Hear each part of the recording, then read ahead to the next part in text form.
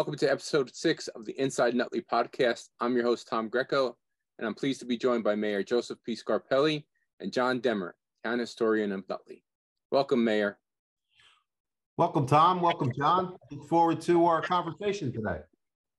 All right, John, what we'd like to do and start off with all our podcasts is for our guests to tell our viewers and listeners a little bit about themselves. Sure. I was born and raised in North Newark and came to Nutley around 1990 with myself and my son and my wife. And, I started collecting Nutley items, just postcards and random things like that. And the collection became so big that in 1997, I was asked to be the town historian, which I just realized is 25 years this November. Tell us how you became the town historian. So we went to this show in Rutherford that had this like street fair, and I was in town for several years. I started to get interested in little things, but wasn't really heavily involved. And there was this guy, and he had all these postcards. He had tens of thousands of postcards of different towns. And I said, "You have anything from Nutley?" He goes, "Yes." We each had 10, 20 cards. I bought them all. And then I started to get hooked on that because I thought, postcards are a really interesting way to kind of see the way towns were back in the day, because postcard history, its heyday was around 1909, which is a great time frame. So I just kept buying and buying and buying postcards, and I would start posting about them, and I would start showing people. And I got heavily involved with Fred and Jeannie Van Steen, and Fred Van Steen was like my mentor, and he, not without me knowing about it, had went to the town at some point and said, "Listen, this guy has a lot of history, has a lot of energy about history of Nutley. We haven't had a town historian for a while. I'd like to nominate him for town historian." And I just get this random call one day saying, "We're going to make you town historian. Come down. We're going to have the commissioners will all sign a thing." And that was in November 1997. And I'll never forget that day. And I'll never forget Fred. He was a gentle man who knew probably more Nutley history than anyone I've ever known. I miss him a great deal. Yeah, both him and Jeannie really were the catalyst behind the preservation committee and getting the ordinance. And they worked on that for many, many years. Good people. Tell us about your house. I mean, it has some interesting history. We got the house, and then I learned that this building in back, this condemned building, had some history to it, and it was the Essex Film Club, which I'll talk about. So we move in to this condemned house and condemned back building, and the town said, "You have to take this building down." And I went to the town and I said, "Listen, for these reasons, we need to keep it." And at the time, I forget who it was. Who was the building department guy? The big guy. Yeah. He said, "I'll give you 60 days. If you can do something with this building." No, 30 days. "I'll give you 30 days. If you could do something with this building." So while my family is squatting in this condemned house, Dad's out back doing everything he can to pull this building back together. And then they came, inspected it, and they allowed me to keep it. And since that time, I have found out so much about what was back there and the history of that building that it's phenomenal. It's a separate building. There's the house, there's a garage that belongs to the house, and then it's this random building, which I've never been able to determine. I think it was an outbuilding for another property, because back then, in 1911, when the house was built, properties were huge. There wasn't a well-developed area where I'm at. I think this building belonged to someone else's property. So it's about 16 by 50. I found out that it was a motorcycle repair shop. It was a jam and jelly factory for someone who worked with fruit preserves. And for 44 years, it was the Essex Film Club. And that was a club, private movie club run by Bob Lee, he used to work for WOR, and he was a sound engineer. And he used to love old time movies. So he would restore and show these restored silent films in this clubhouse. And he had done it all up as a little mini theater. So you would walk in the door, there was this little alleyway, there was a little tiny ticket booth where he didn't sell tickets, but you would hand in, if you joined the club membership, you just show that you're a member.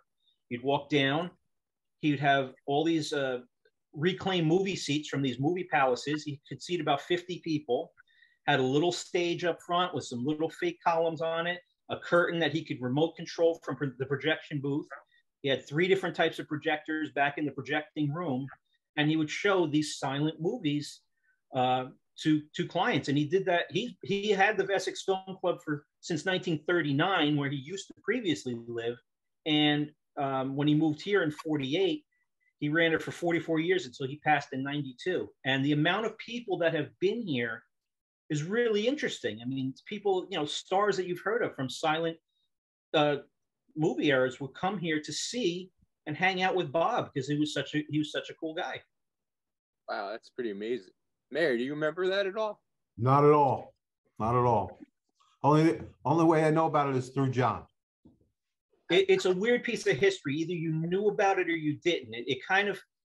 It's really odd, but they would advertise in the paper every week, and Bob never missed a show. If only one person showed, he would show it. If it was a snowstorm, he'd go out and shovel. He was very committed to, and his movie collection that he had amassed, his specialty was reapplying the original audio soundtracks that belonged to these movies and putting them on there. And his collection, when he passed away, went to, I think, UCLA or something. And another interesting thing he would do is during the silent movies, he hired a gentleman who used to play in the movie palaces the piano, and they would have a piano up front, and that person would play while the girls being tied to the railroad tracks be playing that rumbling sound on the piano. So he would actually have this whole movie house experience here. And I've run into many people that have been here for shows, and I wish I had seen just one because it sounds magical. That's pretty cool. What is the address? Where on Harrison Street is it? I'm sort of in between Lincoln School and Mount Carmel on the same side, and sort of dead in between there. And the building is sort of down the driveway. When I was driving to buy the house, it was so overgrown, I didn't even see the building at first. I didn't even know the building was there. Mayor, that's in your neighborhood. Yeah, I mean, listen, used to walk down that hill all the time, so didn't know what was back there. Wow, that's pretty cool. That's a hidden secret of Nutley, really, if you think about it. Speaking of buildings, tell us what's the most interesting building in Nutley? I'm very involved right now with the Van Riper House. I've said it a million times. I think it's the most endangered building in Nutley, and it's probably one of the most historic. And it's just it's like this stepchild that you just want to raise and get done with. And I've been involved with it so long, we just can't get it on its feet. It's had such a hard luck story, but it's such a fascinating building that potentially goes back to the 1690s. And we're trying to prove that it is possibly the oldest brownstone structure in the county and possibly in New Jersey. There's a lot of history there, but the building just needs a tremendous amount of work. We're finally now with Dante Intandola as president getting some real good foothold on fundraising. We've got a major grant that was given to us. So that's the one I'm most interested in right now, because that's a building that has been around, prior to the Revolutionary War. Washington's troops marched past that building on the retreat through New Jersey. For those who don't know, the Van Riper house is behind where ITT used to be on River Road. Mayor, what are your memories of the Van Riper house? No, the main thing I remember about the Van Riper house is that it did have a tenant. Somebody lived in there at some point, and then it just fell into disrepair. And it's been over the years, windows. We tried to get windows installed and the roof repair to just kind of get an envelope around the building. But I think the latest incarnation of the Van Riper Trust, that these guys have the right idea on how to preserve this and move forward. A question for both of you. How did the Van Riper house how did it remain with all the development that was down there? Because that's kind of isolated. I sort of credit that, I guess, to Carmen Orecchio. I think there was this push to save this building. And of course, the developer didn't want that because they could have put, I don't know, maybe 10, 20 more units, who knows. He was able to, with the other commissioners, work out a deal where they parceled off that lot. And the deal was, once Cambridge Heights was finished, then that lot would be turned over to us. But of course, in the meantime, that there was a major, fire in there, which damaged a good portion of the interior structure of the building. But that's how it came to be. There was this. I credit Beverly Simcoe. She's no longer with us, but she was sort of the driving force behind saving the house, and she wrote just about every single person. I have pretty much all the things that she had. Her family gave it to me when she was first starting out, and it is amazing how many people she wrote in reference to that house and its history. And I guess she was just able to get enough of a foothold that they were able to sort of wrangle that piece of property out of there and parcel it out, which was terrific save for Nutley. What about some other buildings? Another great building is the Nutley Museum. That was a school, to replace a school that was burned down in 1874. That was built 1875. That was a school building.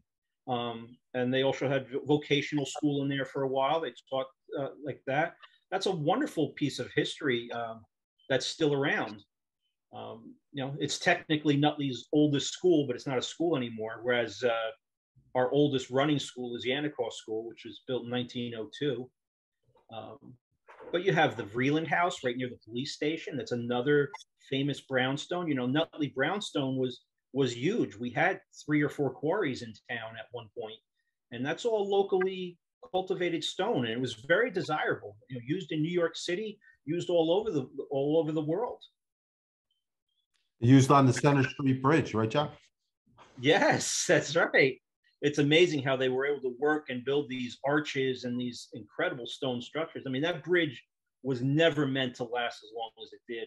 It's unbelievable. That bridge was only built when the trolleys were coming through in town in around 1890, just because they had a wood bridge there before and they built it for the trolleys. If you think of the traffic that has gone over that bridge in its lifetime, it did a phenomenal job for what it was. And when they took that apart, there was no mortar between those stones. They're just placed together, and the archway, through gravity and engineering, held itself together for well over 100 years. It's unbelievable.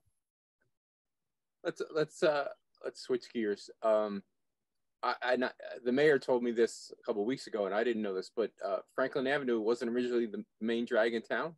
Nutley was a growing town in the 1890s, and the center of town, which we do celebrate with the Nutley Old Town Center, was really Passaic Avenue and Chestnut. All the businesses, the majority of businesses were up there, and Franklin Avenue had a lot of large parcels with large private homes on it.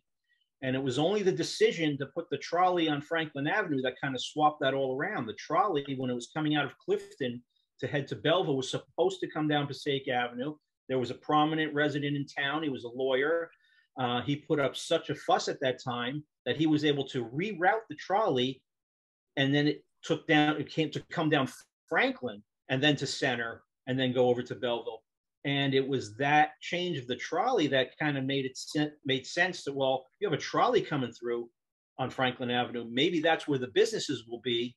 So there was sort of kind of this flip-flop. The center of town had moved from the area where it was on Passaic and Chestnut over towards Franklin Avenue. And there's a few bigger houses left, and some of them have the sort of the warts on them, you call it, where it's a business. But there aren't too many houses left on Franklin Avenue. I have a wonderful old picture where you look down and you don't see a single business. You see just houses and green lawns. Speaking of Franklin Avenue and the trolley, there was somebody was having to redo their store line. And so John was very ingenious in getting the contractor to cut out a section of the old rail line and give it to him. on Franklin Avenue. Oh, I had been trying for decades. Every now and then I'd hear them tearing up the street, but PSE&G would always, and every contractor would work around these tracks. They dig under them because supposedly they're very hard to cut or very hard to remove. And when this guy had it open, and I went down there, and he goes, well, I saw he had to cut away a few pieces. And I said, town historian, I'd love to have one. He goes, I gave him away. And I go, who'd you give him to? And he goes, oh, my cousin over there who was on the, I go, is he from Nutley? He goes, no. I said, could you please tell your cousin that I need this piece of steel? So then I got it, and I cut up a bunch, and I gave different pieces to different people. Although I find that from taking them out of the ground, even though I cleaned them up, they kind of got all flaky, and they've been buried for a very long time, these tracks. They were, the trolley had shut down prior to World War II. And when World War II came, it was all paved over it. They just didn't determine it easy enough to pull up the track. So we're fortunate that they're still there. They're all over the place in Nutley. They're just sort of buried under the asphalt there. Mayor, do you remember your grandfather or your father talking about the trolley at all? A little, but I do remember there were trolley tracks and Belgian block roadways of Washington Avenue when I was a kid. So I guess that the trolley would go down Center Street and then make a right on Washington and go past the Big Tree Garage. And that was all cobblestone, and still the tracks were there when I was younger. Let's talk a little bit about the schools. You mentioned the Anaclaws is the oldest school at 100 and how many years? 1900. It's the oldest school that's still a school. It was built in 1902. There were sections of what we call the high school today that were older, but they were taken down. So there's still a very old section of the high school, but that's an addition that was put on. So the Anaclaw School is officially the oldest school that's still a school, and that's from 1902. And then some of the other ones, you have Washington School, which is 1911. Lincoln School is 1915. Spring Gardens, 1918. And Radcliffe, I think, is 51 or 53. I can't quite remember. When was the high school built? Well, the high school was in different stages. So there was, that property was leased to the school board. So there was a home there that was a school. There was a wood structure from the Duncan family that was there. Because remember, all that school property and where the town hall is, those were all mills. That was all mill lands.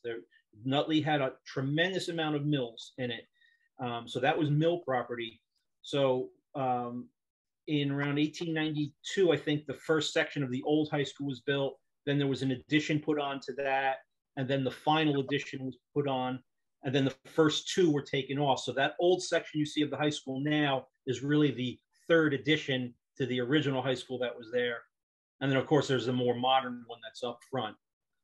And then for a while, I'm not sure how many people know, the high school was actually moved across the street to where the Franklin School is. And I don't know if those rails are still on there, but they used to, the wrought iron out front used to say NHS, Nutley High School, for Nutley High School. And then that outgrew real quickly. So then the high school went back across the street to its original location, and the middle school became Franklin, or the John Walker School, I'm sorry. Let's talk about some famous Nutley ace, John. I think we all know the two most, well, other than Annie Oakley, but right. Two most modern famous Nutleyites are probably infamous just as much as they are famous. Yeah, that, I guess you're referring to Annie Oakley and Martha Stewart? No, Martha Stewart and Robert Blake. Oh, Robert Blake. Well, Blake was here for a very short time, so we didn't have any influence on him. He was out in Hollywood. There's always this rumor that he had graduated or went to high school here, but that was a different Robert. What was his last name? Gubitosi. So Robert Blake, the one that we know as the actor, I think he was only here till he was about 3 years old, and then he went out to pursue Hollywood. But when I think of famous people of Nutley, yeah, of course Annie Oakley always comes up, and that's an easy one to go to. I think about how many people were congregated in the section that we call the enclosure.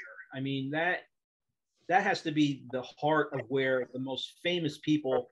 I mean, we have artists and writers there. You have Fowler, you have Goodrich, you have Edward Loyal Field, the artist. You have Hober. Mark Twain was a constant visitor to see his friend Bunner, Henry Bunner, who was a writer. So you could do a whole show just on the people, the artists, and when you say enclosure too, back in the old days, the enclosure wasn't just the street that we know now. The enclosure was an area. It expanded beyond the street that we know now. It was, went upward a little more towards Whitford. It went over towards, Nutley Avenue and Satterthwaite kind of area. But it was sort of this colony that became very famous for being a home for writers and artists. And many of the artists had homes on the street that we call enclosure. And many of those homes had studios in them with the windows, the art window facing the proper way, which I believe is north for some reason, is the way you need to face your window. And so that's what I think of when I think, because a lot of people always go to the Annie Oakley thing or the Martha Stewart, but I like to celebrate the artists and writers that were here, because their works are still being read and discussed, and they're considered masters, and they lived right here in town with us, Well, I think that's one of the key components of what makes what you're doing so important, is bringing this awareness of those people that many of us don't know come from Nutley, originated here. I mean, that's, again, you always refer to the culturally famous people like Martha Stewart or Robert Blake or Annie Oakley, but the artists and the writers, we're not as aware of them as we should. Remember too, and to get away from writers and artists, that Jackie Kennedy's grandfather lived here in Nutley. Bouvier this Jr.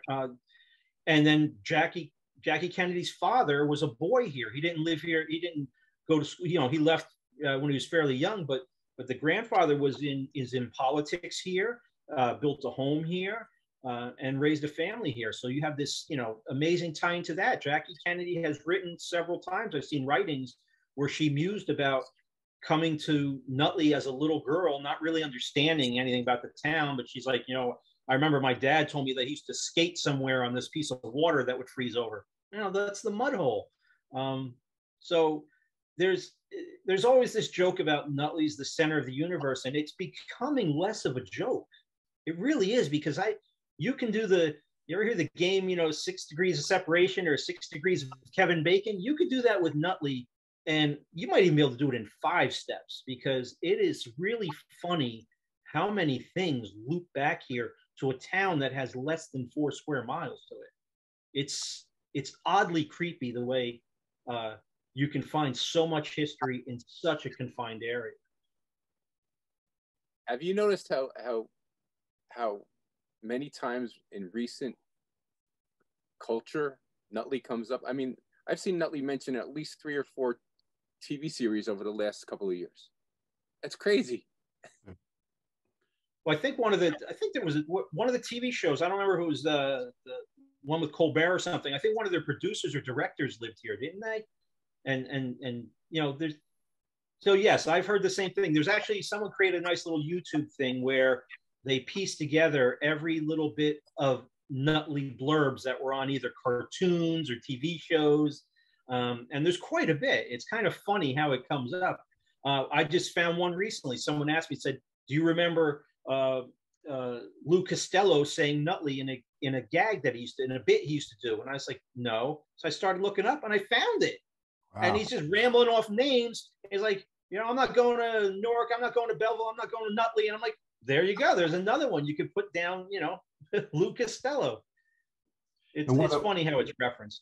One of Letterman's, when Letterman had his late night show, one of the writers lived in Nutley, and Letterman would come out here many times, knocking on doors, doing interviews for the show. We do get a lot of play. Yes. That's the one I was thinking of. I couldn't say it was Letterman. You're right. It's pretty amazing. I mean, it just, again, like you said, such a small town, and those of us that have been here so long, it's kind of freaky when we you know, you're just watching something this. I know I was watching there's a recent show on Amazon, I think, with Steve Carell. Steve Carell's show was Space Force, and his mom or somebody was back in Nutley, New Jersey. And you're like, what? Did he just say Nutley? It's pretty funny. It's cool though, right? It is cool. I think it's because it's a quirky, cute name too. You know, it kind of just has that little thing to it. You know, everyone can't resist saying, "Oh, you're the nut from Nutley" or that kind of stuff. You know. I wrote down a bunch of places that I just wanted to see if you had any knowledge or if it had any history, and I'm sure the mayor will as well. The ShopRite. Is there any interesting history behind that? Well, I think the most interesting part of that, I mean, you know, it's a wonderful, successful business, and I like the fact that it started out as being called the Park Market, because you got that area of Nutley had a lot of park. You know, it's the Park Oval, the Park Market. There were other businesses named Park, so it was the Nutley Park section of town. So I always got a kick out of the fact that when they started up that business, when it was just literally a storefront, you know, tiny storefront, that it was the Park Market. And they carried that name for a long time, Nutley Park ShopRite. And it was interesting how that business started with a handshake between the Lecurcio and the Infusino families, and is carried on to this day. What about the Franklin Theater, John? Anything on that? Oh, Franklin Theater.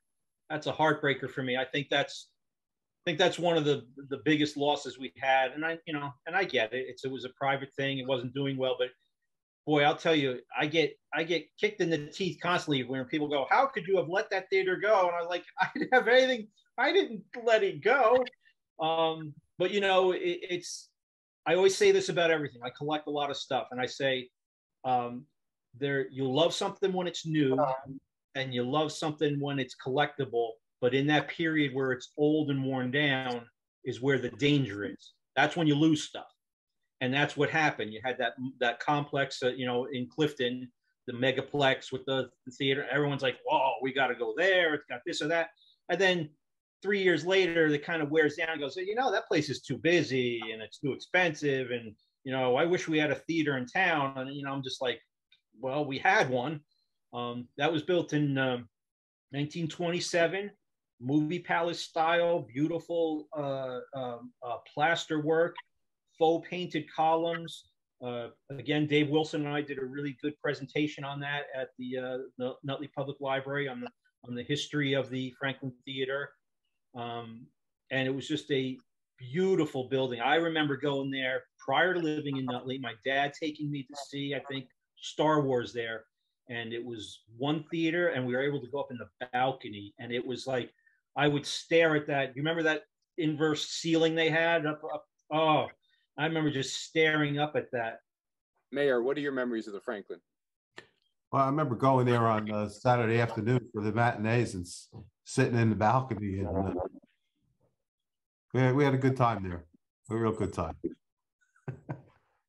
My first memory, not my first memory, but the vivid memory for me is seeing the Planet of the Apes there, first Planet of the Apes, and just the ending, and just being in that theater, which was, you know, massive for when you were a kid, and that's just that, and I remember we had never seen Gone with the Wind. They brought back Gone with the Wind. A friend and we were in high school, I think, and I guess we went to see it because we wanted to be cultured, and we watched it, and it ended, and we walked out. We're like, that what the hell's the fuss about with that? We didn't realize it was an intermission. And we never saw the second half of it. But but a lot of these things we're discussing are on YouTube. Some of these talks that like Dave Wilson and I have done, or the presentation that John Simcoe and I did on Nutley, they are on YouTube for people to see who want to see, you know, learn about the theater or learn about some of these things we're talking about. We have documented it and saved it and put it on YouTube for people to watch. Give me top 3 significant events that have occurred in Nutley's history. Oh, I think maybe not. Could I generalize it as opposed to a specific event? I could tell you the 3 things that changed Nutley to a degree that made it what it is. I mean, if you take Nutley's history, the 3 major things that happened in its earliest history, was the fact that we had the third river running through it. If we didn't have the third river running through it, we wouldn't have been put on the map as far as we had multiple textile mills, sawmills, dye mills. They all ran off that third river, which, you know, starts up near Great Notch and comes down through Montclair, through Bloomfield, and through, you know, through our area, and ends in the Passaic River. And actually, where the Passaic River, where the third river goes into the Passaic River, is our official, you know, northeast town line. When Nutley was being, you know, when the county was being separated and Nutley was being parceled off, at the time it was, you know, it was Newark, and then it was Bloomfield, then it was Belleville, then we were on town.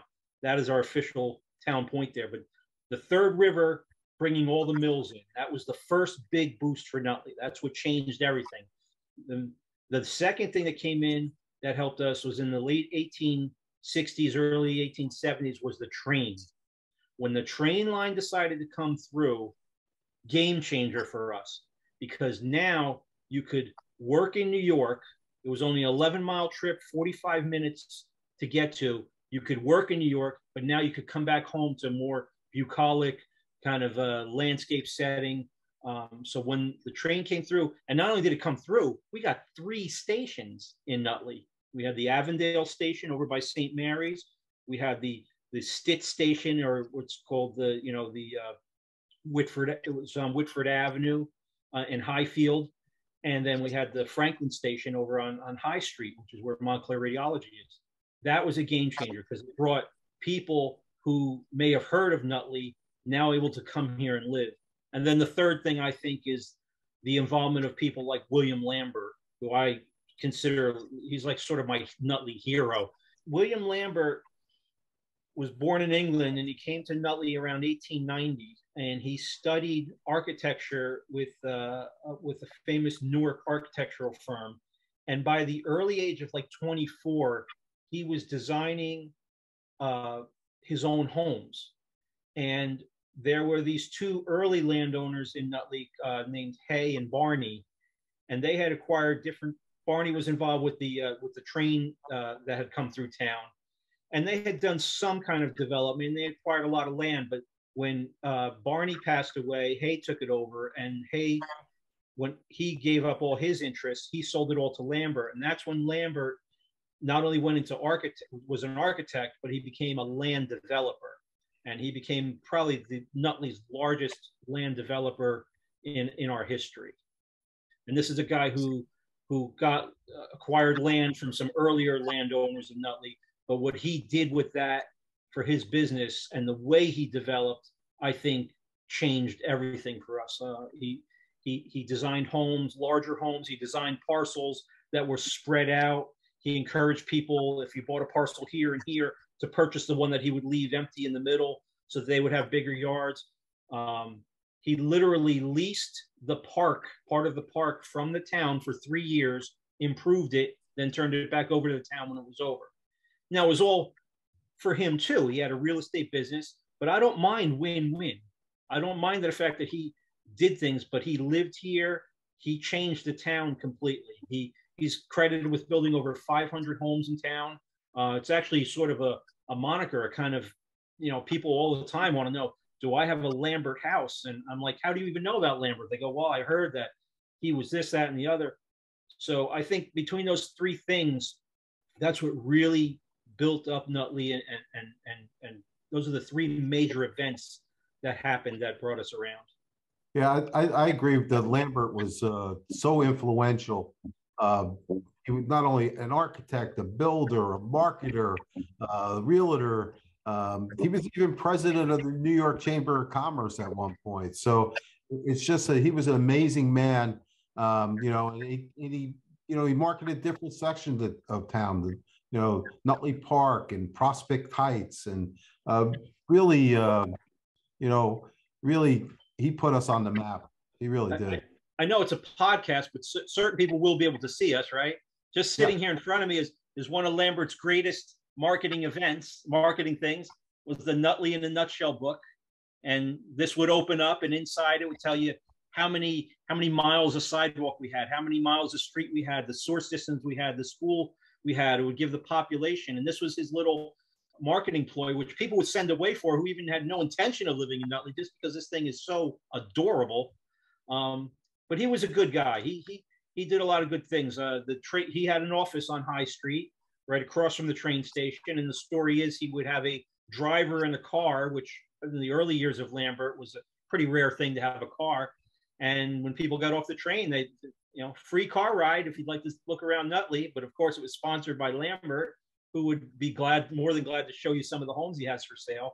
But he did everything the right way. He developed properly, and he cared for the town, and he actually lived in the town. So I give him a lot of credit for where we are today.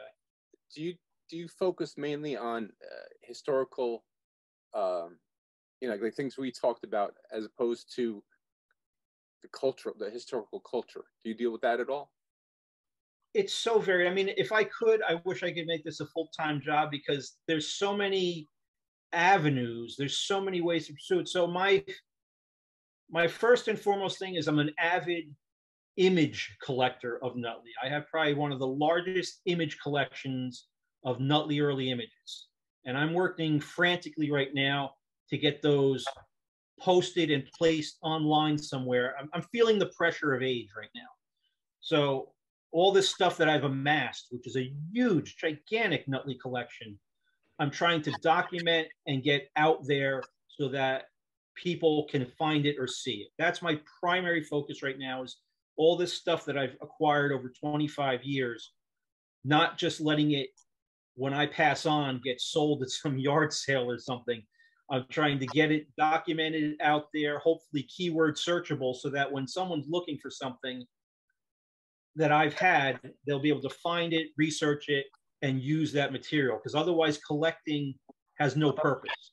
There's no reason unless I can pass this on or save it for people.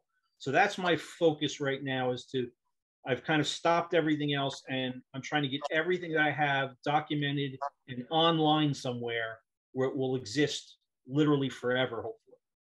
It's great to know that the history of Nutley is in great hands. I'm trying my best. Tell us about the history walks. History walks are a lot of fun. We do that in conjunction with the mayor's farmers market. And that's usually Dave Wilson and myself. And we get together and we'll pick a nice, sensible, easy walk that incorporates as much Nutley history as we can fit into them. And we've had some very successful walks. The last one we had was a little low, but that's because we had to reschedule and it was cold. But I think we had a walk one time that was 70 plus people. We were stopping traffic.